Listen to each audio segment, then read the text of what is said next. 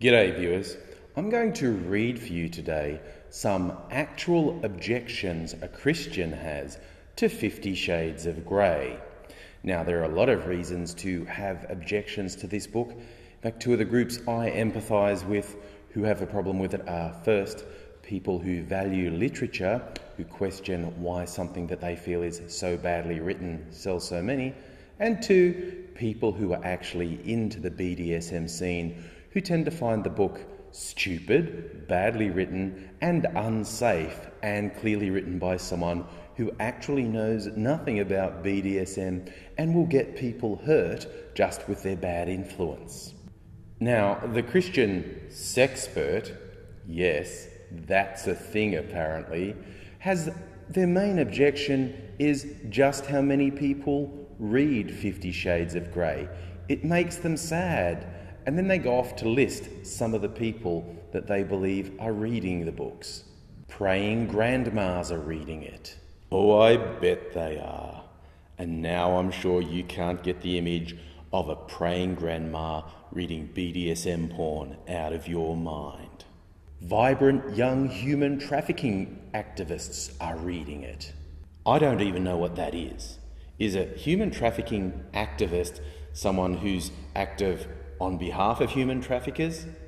Against human traffickers?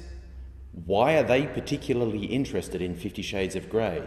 And describing them as vibrant just makes me think this person is really into this whole human traffic activism.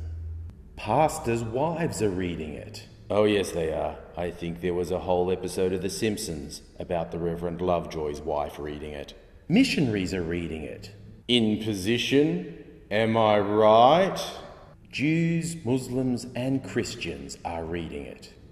With surveys showing Christians and non-Christians alike read 50 Shades in roughly equal percentages, certain evangelicals are getting very worried. They talk about this normalising anything that's not plain vanilla sex. Honestly, I think the key word here is normal. When you've got everyone doing something and you're on the outside saying, don't do that, there's always a chance you're the problem. Now, I've heard people say before, being a minority of one doesn't make you wrong.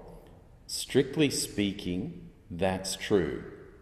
But if you are a minority of one, statistically, it's almost impossible that you aren't wrong.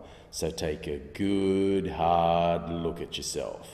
A Christian book wanting to expose what they see as wrong with 50 Shades of Grey is called Pulling Back the Shades. And I'll read for you here the great rave they say, if the temporarily out of stock notice and rave reviews on Amazon are any indication, this is a message that's reaching many. And guess what? They actually showed that the book had sold over 2,500 copies. Yeah, you got that right. They're trying to say a book that sells 2,500 copies is having an impact, next to a book that sold millions. And this following quote is again said by a Christian activist without irony.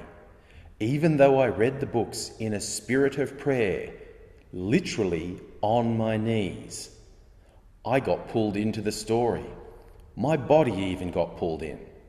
These books are powerful and had a significant impact on me. Who even says, while decrying a book about raunchy sexual practices, that they were on their knees the whole time and having it affect their body?